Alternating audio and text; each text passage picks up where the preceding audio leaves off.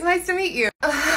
Where's my actual stylist? Are you like the assistant or something? No, I don't have an assistant. You just don't look like a stylist. I mean, are you sure you're qualified?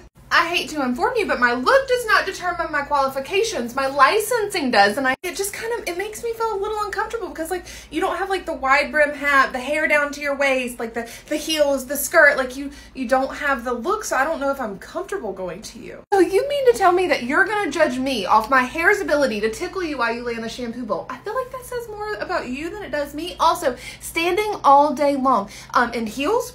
Absolutely not. I would rather not have pain in my body for the rest of my life just because I want to look like a stylist. Nope, not gonna happen. All right, well, I guess I'll let you do my hair.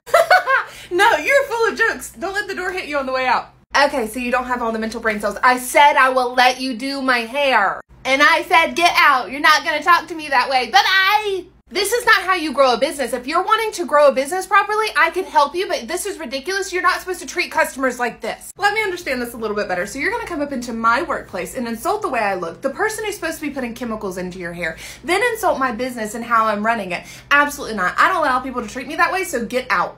Who do you think you are? I think I'm the stylist who's not doing your hair and instead going to get lunch and coffee for everyone in the salon. I hope you have the day you deserve. Bye-bye. I want to speak to the owner.